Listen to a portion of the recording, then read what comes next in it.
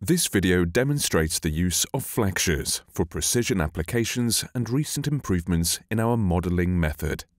We will start with a few examples of flexures. This is a single flexure. A flexure allows motion in some directions while providing support in the other directions. Flexure joints can be designed by connecting multiple flexures with rigid parts. For example, a flexure joint for translational motion, or a joint for rotational motion. Multiple flexure joints can be combined to obtain a flexure mechanism, such as this 4-bar linkage. Using 3 folded flexures, a spherical joint can be defined. By adding another series of 3 folded flexures, the range of motion can be increased.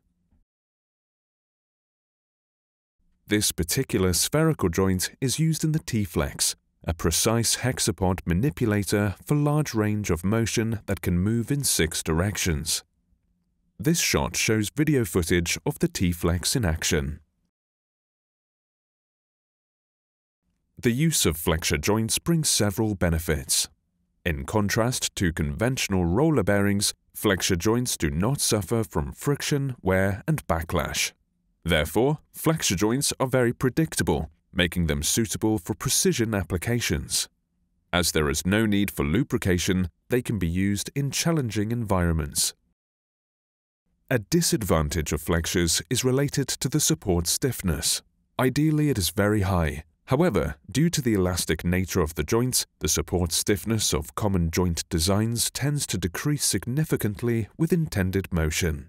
This is illustrated by the increased deformation in support direction in this graph.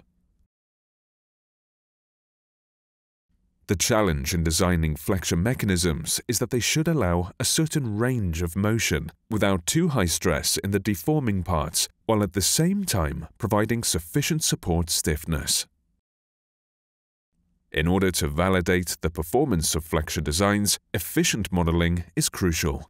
The Precision Engineering Group of the University of Twente models flexures with custom beam elements using the software SpaceR. The frame parts are considered to be rigid.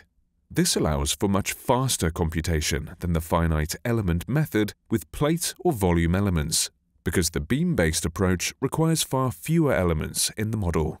This approach has enabled successful design optimizations of large range of motion flexure mechanisms.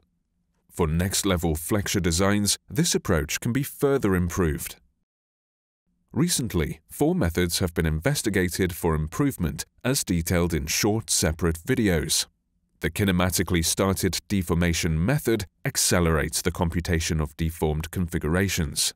A refinement of the stress computation in beam elements improves accuracy. The width and thickness of flexures is varied over the length to improve the support stiffness. The use of superelements enables efficient modeling of the deformation of arbitrarily shaped frame parts.